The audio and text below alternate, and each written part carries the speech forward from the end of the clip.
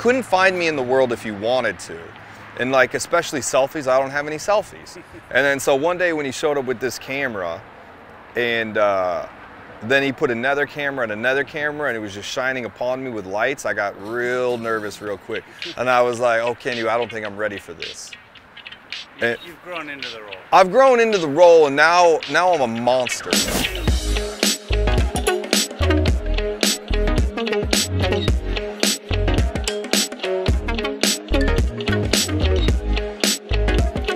All right, I'm Jonathan with Nomadic Cooling. We're over here at HQ3, Glendale, Arizona at Nomadic Cooling. We have a special guest star today.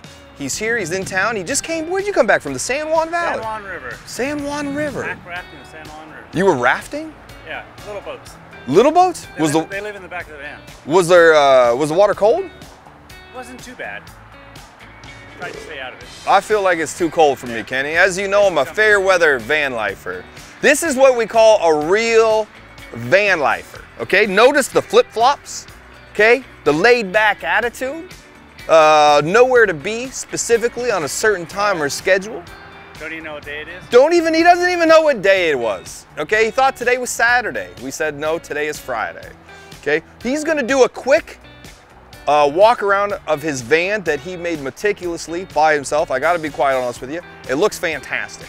He also brought in, he had a question for us, and the question was, is my air conditioner making a funny sound? We're gonna address that later. The other thing I really want to address, and the important thing about this video, is voltage drop in an air conditioner. Now, what is voltage drop? It is the distance from your batteries up to your air conditioner and the difference in voltage that you'll see. You'll see a larger number at your battery and a lower number at your air conditioner. Why is that important? If you put your batteries too far away from your air conditioner, it makes a big difference on how long that air conditioner will run. We'll show you an example of that shortly. So Kenny, grab your camera and let's get into it. I'm Chris Grove. Built out this van about 4 years ago. We've been living in it for 3 years, traveling around Canada, US, hopefully soon Mexico. 2016 4x4 3500, so dually. So it's actually not overloaded, about 2,000 pounds under its rated weight. Back here we have a full-time bed. We didn't want to have to set up anything when we go from driving to sleeping or parking. So we just pull over, turn the seats around, crawl in bed when you want. Normal sort of kitchen setup, sink, induction cooktop, lots of drawers, lots of storage, indoor shower. It sets up right where Kenny's standing. You can take a shower in here and you can take it out back as well. For a little bit of privacy for the toilet, as well as we hang the shower curtain from it. There's a big curtain rod that goes up. Put a rod across here, and this thing hangs up and goes all the way around. And then down at the bottom, we have something Jonathan may be familiar with because it's a dog bath. That's where all the water goes. And then you have a little shower wand. We got a little hook up here so it sits up there and you take your little shower. When you're all done, you dump your water and you've got your shower. My wife loves it. We have a rule, every other day we take a shower in the van. So, so another sort of interesting thing is we built this couch so it slides out here. So it doesn't take up all the room when you're driving, but there's all the electronics, 680 amps of lithium battery back here. We've got a 32-gallon water tank, 20-gallon auxiliary fuel tank. We've got new suspension, agile and compass, van compass, and have a winch up front, which we hopefully never have to use, but we have it there if we need to.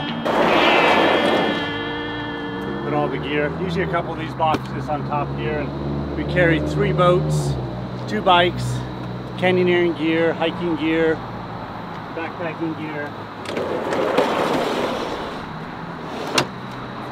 Another shower back here, so you can take showers out back when it's nice.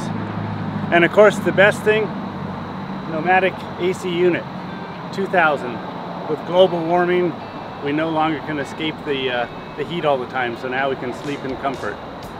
Let's talk real quick about voltage drop. Super simple. This is important for when you're placing your batteries inside your van in relationship to your air conditioner. For everything else, it'll be just fine. Okay, your lights, every refrigerator, it won't matter. It only matters when you're pulling 50 or 100 amps. The batteries are right here. The air conditioner is in the back of the 170. We have a distance run depth of 15, 20 feet, roughly. The voltage on the batteries right now are, let's look, check our app. 13.22. 13.22. I'm gonna turn the air conditioner on, and I'm gonna turn it on high cool. Okay, you won't see a big difference in low cool, but in high cool, Kenny, let me jump up here. The AC is currently on. I'm gonna turn it on to high cool. Right now, you'll see the voltage drop at the unit because it says what it is. Right now, it's 12.8 here, okay? We have 12.8 at the air conditioner, and back at the batteries, what's the voltage now? 13.17. 13.17, okay? Now the air conditioner is kicking up. It's starting to cool. As it's doing that, when it's in high cool mode, it will consume more electricity, increasing your voltage drop. Right now, we are at 12.4 at the air conditioner. And Kenny, if you get my gobbler with this angle, we're gonna be in big trouble, okay? 12.4 here, what are we at the batteries? 13.15. 13.15, we almost have a discrepancy of an entire volt. Why does that matter? If the air conditioner turns itself off at 11.2, when you're running your calculations for how long your air conditioner can run, based on your amp hours of your battery, you also have to include the voltage drop, which is the distance from your batteries to your air conditioner, because this will turn off at 11.2 at the unit, which is probably 12.1 or so on the batteries themselves. So you have to calculate that when you're calculating everything, and remember that. Okay, right now, just to go over it, we're at 12.4 at the unit, and at the batteries we're at 13.1. 13.1. I'm not good at math. Kenny's gonna do the math up here.